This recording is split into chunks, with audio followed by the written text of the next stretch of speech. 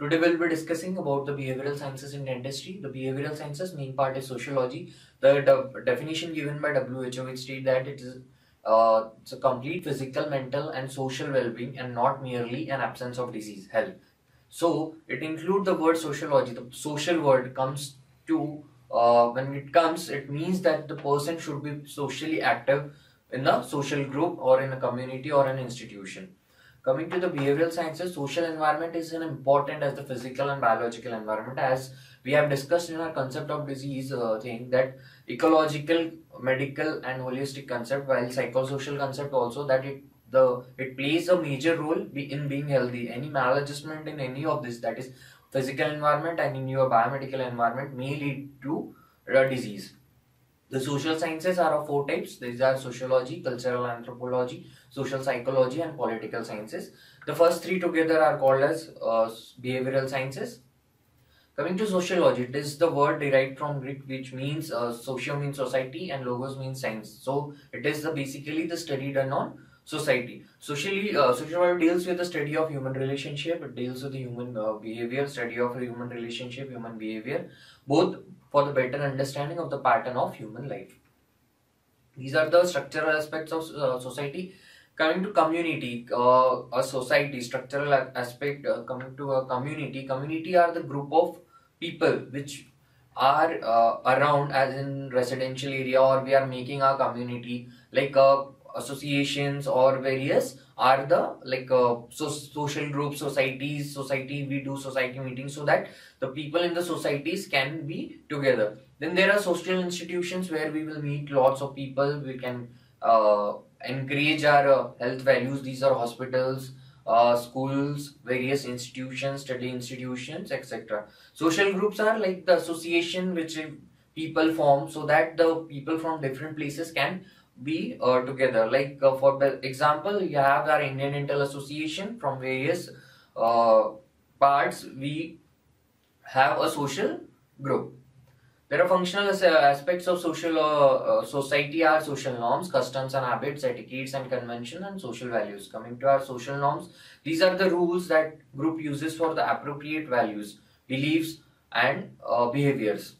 They are of three types: folkways, mores and taboos. Folkways are the things which we have learned from very early things. Now these are the folkways. It's not the law, which a strict law which we have to follow. For example, in India it is said that Atithi Deva Bhava, means that the guests are considered as a god. But if you don't follow these rules, you will not be get punished. In fact, the people will be normal to you. Either they will scold you or they will laugh at you. Whereas mores are the folkways, but they are strictly adhered to the thing, like laws. You can't hit anyone, you can't slap anyone. These are the mores. If you don't follow this, there will be a strict punishment given. Then there are taboos. Taboos are the something which societies have fallen from various aspects, like banning of beef and pork in some religions, and in some religions there is these beef are eaten. Coming to customs and habits, customs are the traditions which we are followed from from the very birth, or the traditions which has been followed from decades. Like visiting a temple, it's a custom which has been followed from our ancestors and from our ancestors. Then there are habits. These are the acquired things which can be useful for you or can be harmful for you. Having a cigarette daily is a habit which is harmful for your health effect. Then there are etiquettes and convention. Etiquettes are the something that code the governs the expectation of social behavior within the society and social class or groups. For example, using a fork and knife has been used and it has considered as good in the Western countries. Whereas in India today, people used to prefer to eat by hand. Though by an allied group of people. So these are the different etiquettes in different places. Then there are conventions. Convention is a set of agreed, stipulated or generally accepted standards, norms or criteria, often taking into customs. Then there are social values, are the standards of judgment which things and actions are evaluated as good or bad. Psychology is defined as a study of human behavior, of how people behave and why they just do like being normal includes abnormal, child, and applied psychology. The main concern of psychology is to study the human behavior.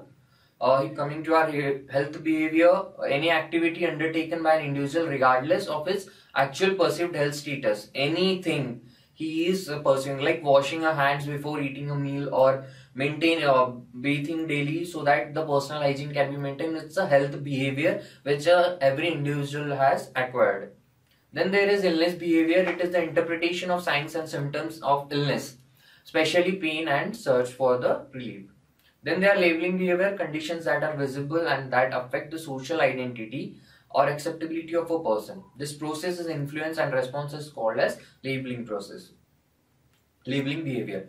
Coming to treatment behavior, any things which can cure you or can make you relieved from the pain or any signs or symptoms which you are having is a treatment behavior. To attitudes, attitudes are the characteristics of an individual and it shows how you are behaving. It is include three components: cognitive or knowledge, and affective or feeling elements, tendency to the action. Attitudes are not learned from the textbook or not taught in a school. These are the acquired things which you learn as you grow or as you progress. Learning is a relative permanent change in a behavior that occur as a result of practice and experience. It means acquiring something new, knowledge, new teaching skills, new experience. For example, learning how to get your teeth clean by proper toothbrushing is an act of learning. Coming to the other one, that is cultural anthropology, is a branch dealing with the man's behavior and products. There are three main main theme in the culture. Culture is the accumulation of learned behaviors, beliefs, and skills of a mankind as a whole.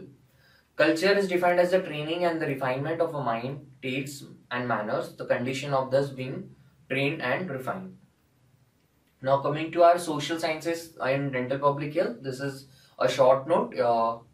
The studies of behavioral sciences, they have categorized people into four classes. First is upper middle class, lower middle class, upper lower class, and the lower class.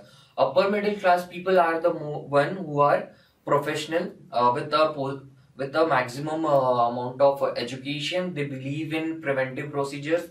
They listen to the dentist very carefully. If they visit to a dentist, whatever he will say, they will listen, they will follow, and they will have a regular dental checkup. They are more concerned about their total dental health or general health and dental health. They will listen, they will acquire the knowledge which the dentist or any doctor will give. So these are the professional persons, whereas lower middle class are called as white collar people. These are people with normal life. They will listen to a dentist, but not in that way. The people when there is something very urgency to them, then they only will go to the dentist. Then there are a lower class. These are the semi-skilled workers, and also called as blue collar workers.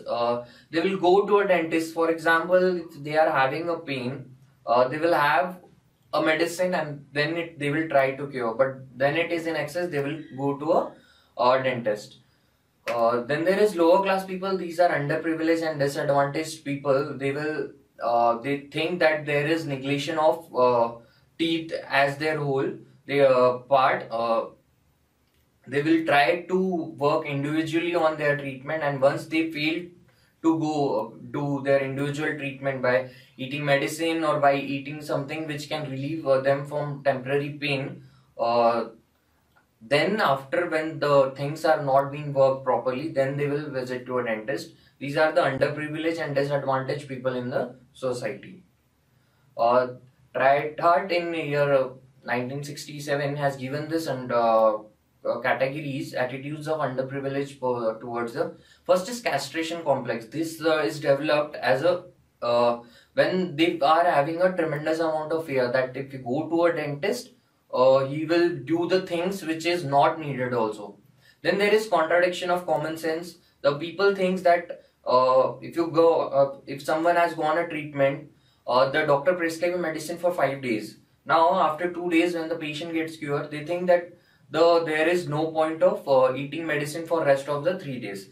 Then coming in crowd, some the lower class peoples, they feel that if they visit to a dentist individually, they will be neglected. These are mostly done by underprivileged people, that they will go with friends or will go with the family so that they can be easily noticed, and they think that when they will go into in the crowd, the treatment will be given good. Last ditch efforts are the things which I have explained earlier. Suppose we are having a dental pain, or this dental pain, they will try individually everything which can cause them no pain. At the last moment, they will visit to a dentist, and then they have no choice of rather than extracting or doing a pulp therapy.